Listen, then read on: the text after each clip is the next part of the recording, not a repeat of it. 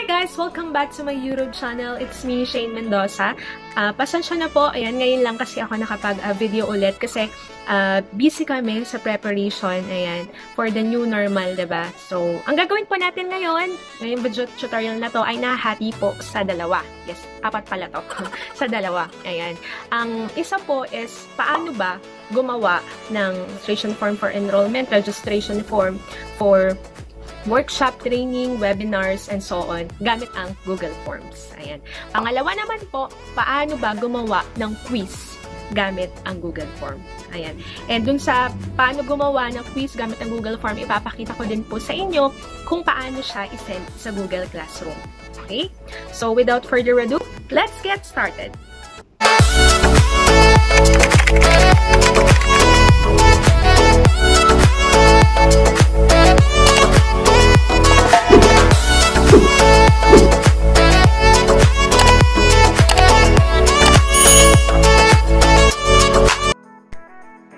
First step po natin gagawin ay punta tayo sa Google and let's search Google Forms.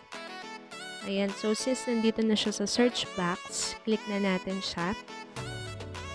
And let's click this one, Google Forms Free Online Surveys for Personal Use. And then, let's click Go to Google Forms. So, ayan na. Dito tayo mag-start. So, mapapansin nyo, merong parang paint icon, diba? Dun sa taas.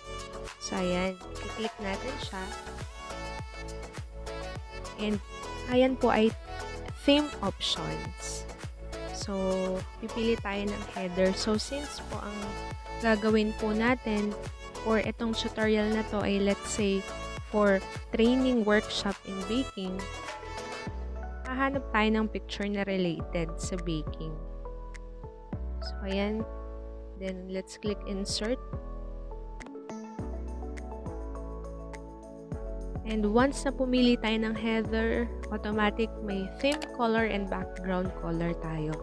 Then, let's go here sa font style. Madami tayong pagpipilian: basic, decorative, formal, and playful. Let's click this one, decorative.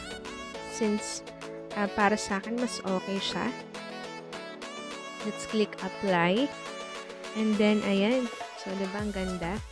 So, ito, untitled form. Click natin siya. Ano ba yung title, diba, ng form na to?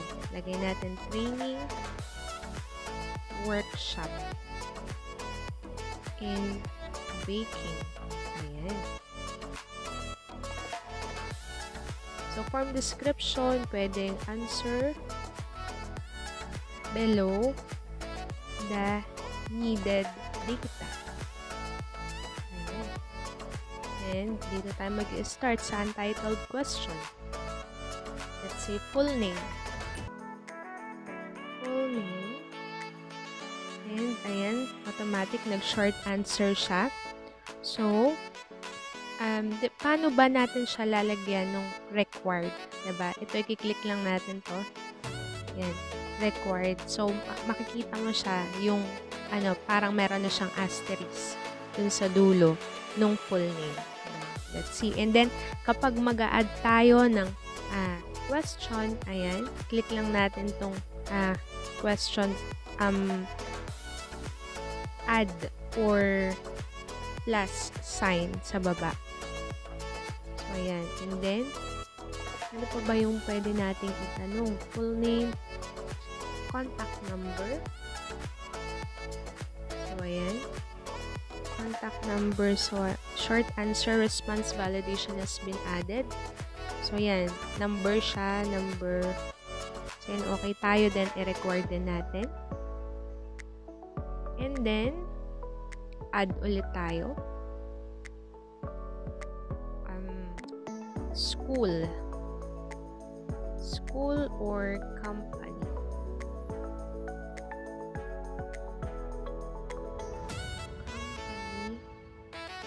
And then, ayan, short answer. Record pa din. And then, ito, plus sign ulit. Address naman.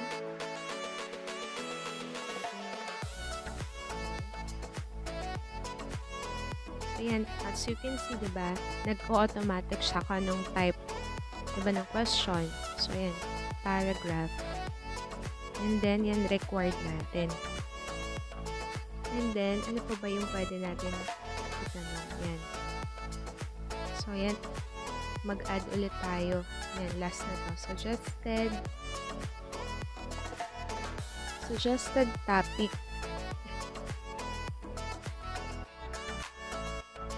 The suggested topic you want to be included in workshop.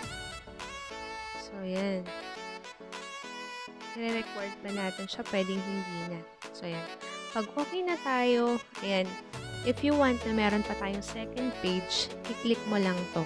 Itong parang may dalawang rectangle shape sa dulo. Ito, ayan. Kung gusto mo pa ng second page. So, since okay na ako dito, so, i-click ko naman to, itong arrow dito sa taas. Arrow na pa right side ang punta. And then, ayan, i-check ko to, collect email addresses. And then, email. So, let's say, ito, sa email ko. And then, included form in email. Then, let's click send. And then, yan, na-send ko na sa kanya. Or, pwede din naman na click ulit natin yun. So, yan, via link natin i-send. So, yan, mahaba, no? Mapapansin nyo, mahaba yung link. Pwede natin siyang paiksiin. Yan, short. Click lang natin tong shorten URL. Ayan. And, ayan na siya. Ito yung pwede na nating i-send sa mga possible na participants sa workshop. Or pwede natin tong i-post, diba, gamit ang social media accounts natin. So, ayan, once na na-copy natin, diba, yan, click copy. And then, ito po yung isasend natin sa possible participants. Ito yung link na to ang isasend natin sa possible participants. Pwedeng gamit yung any social media accounts natin. Diba? Or PM or DM sa kanila. So, yan. Pag na-click na natin yan, edi okay na siya. And then, exit na natin to. And then, ano po yung pwede natin makita dito? Ayan. So, ayan. Preview settings. So, let's check itong sa settings. So, ayan. So, collect email addresses. Ayan. Require sign-in. Limit to 1 response. Pwede nang submit doon. So, pwede natin itong i-check. Ibig sabihin, isa lang. Kung pwedeng mag-response doon, isang email, isang tao lang. So, pwedeng ganun. Kung mahigpit, pwede din namang hindi. And then, pwede silang mag-edit. Yan, check natin. See summary charts and text. Ayan. And then, punta tayo sa presentation. Yan. Show progress bar. Ipapakita ba natin? Shuffle question order. Shuffle ba natin? Or show link to submit another response. Ayan.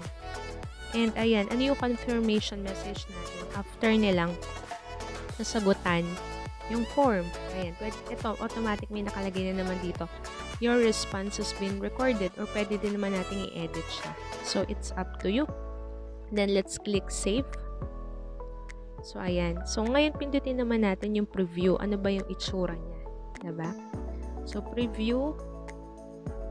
So, ayan. Ganyan yung magiging itsura niya once na-click ng possible participant yung link. So, ayan. Answer below the needed data. So, ayan.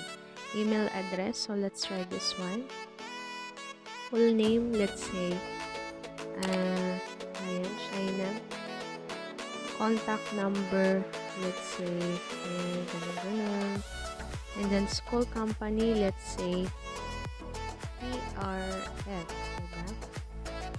So, acronym lang yun. Address, let's say, ayan. Suggested topic you want to be included in workshop, let's say,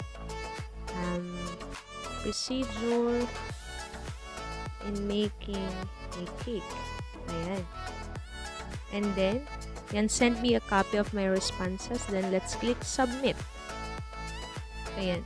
Ganun, ito yung makikita natin, diba? See previous responses, edit your response, submit another response. So, yan yung pwede natin makita. And, yan, pwede natin i-click or i-back natin. Diba? So, yan. Makikita nyo, diba? Meron na dito nag-response. Yan, responses yung ginawa natin kanina. So, yan, who has responded? And full name, email, contact number. So, ayan. Ngayon, kung gusto natin siya makita, diba, sa spreadsheet, yan, pwede din naman, yung lahatan na. So, ito muna, question.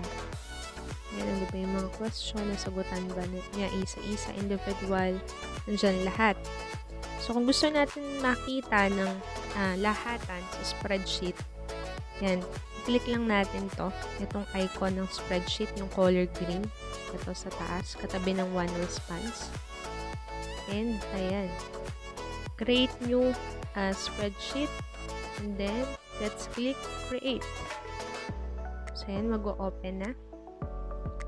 So, gamit yung aking account.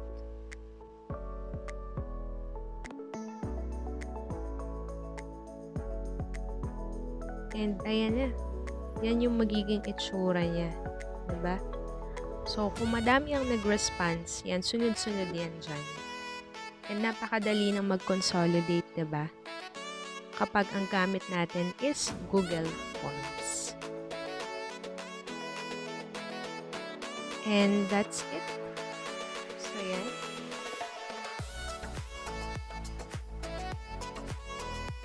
Ayan, thank you for watching this video. Para naman po dun sa mga gusto pong malaman or mapanood kung paano po gumawa ng quiz gamit ang Google Forms, ilalagay ko po yung link sa baba, sa description box. Ayan. So, thank you po for watching. If you like this video, don't forget to like, share, subscribe, and click the notification bell for more updates. See you on my next video. God bless!